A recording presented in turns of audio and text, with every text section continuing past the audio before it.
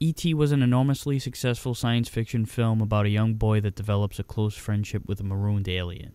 The same year as the release of the movie, 1982 to be exact, Atari released a video game based off of it for the 2600. It's widely regarded as one of the worst games of all time, has a tag for being a major contributor to the video game crash of '83, even to the point where its sales fell under expectations so much that urban legend states that thousands of copies were buried in a landfill in New Mexico. But is it really that bad? Let's see, but first let's look at the objective. You'll control E.T. right after his spaceship lands and accidentally abandons him, with the goal of exploring various screens to find 3 pieces of a phone to contact his alien buddies and go back to his home planet. The number at the bottom of the screen is your score and also acts as your life meter. It'll drain when you walk, teleport, and when you fall down one of these godforsaken pits, as well as float back up to the surface. Once you run out, you'll lose a life, and Elliot has to come to revive you. After you lose 3 lives, it's game over. Adding to your struggles is an FBI agent and a scientist who appears throughout the game and tries to get after you. If the scientist gets to you, he'll drag you to his lab, which really does nothing more than interrupt your progress. The agent is a lot more annoying. He'll take away a piece of the phone if you found any, and if you don't have any, he'll take away your Reese's Pieces. The Reese's Pieces are scattered throughout various screens. Once you get 9, you can call Elliot and he'll hand you a piece of the phone, but you can only call him when the game tells you can.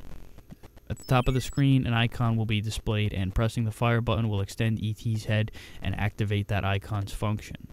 If it's one of these arrows, it will teleport you to the screen that the arrow is pointing. The question mark will show you if any pit on the screen has a phone piece by flashing for a second. This circle with the dot in the middle will allow you to replenish some health by eating a Reese's Piece.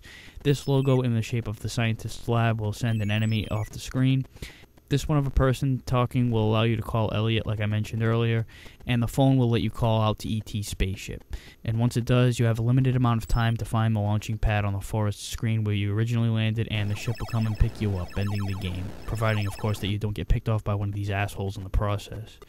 If these guys get overly irritating, you can play one of the other variations. Game 1 has both of them, Game 2 has only the FBI agent, and Game 3 has neither of them. So what's all the fuss about? It seems like a decent game on paper, so where does it fail? Well, first off, the game is fucking impossible to follow without the manual. Without knowing what the icons at the top of the screen represent, you'll just wander around picking up phone pieces and Reese's Pieces and not knowing what the hell to do with them. Meanwhile, you're getting chased by these pricks and falling down a freaking army of these pits.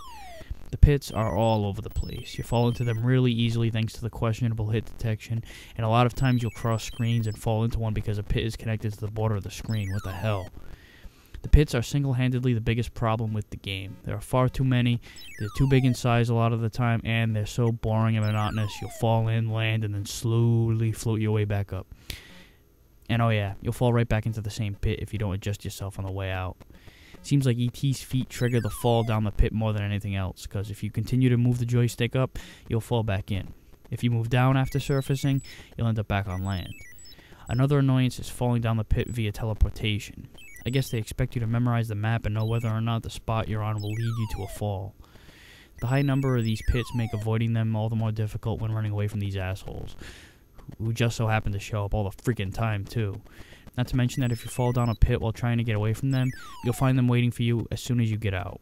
Sometimes I just say fuck it and let them take my Reese's Pieces or drag my ass to the lab. I don't care, as long as I don't lose a piece of the phone. So yeah, the pits are true to their name. Along with some glitchy programming, they're easily the biggest problem with the game. That and the fact that there's really not a high fun factor level in walking around, falling down holes, trying to find pieces to a phone in some twisted scavenger hunt while constantly having to hit a roadblock by avoiding a pair of jackoffs that want to kidnap you or steal your candy. The real reason why so many people hate it at the level that they do is that they have no clue what to do. I did the same thing. When I was about 5, my cousin donated a shitload of Atari games to me when he had no more use for them. All the games were lone cartridges with no instructions, so I just did what everyone else did.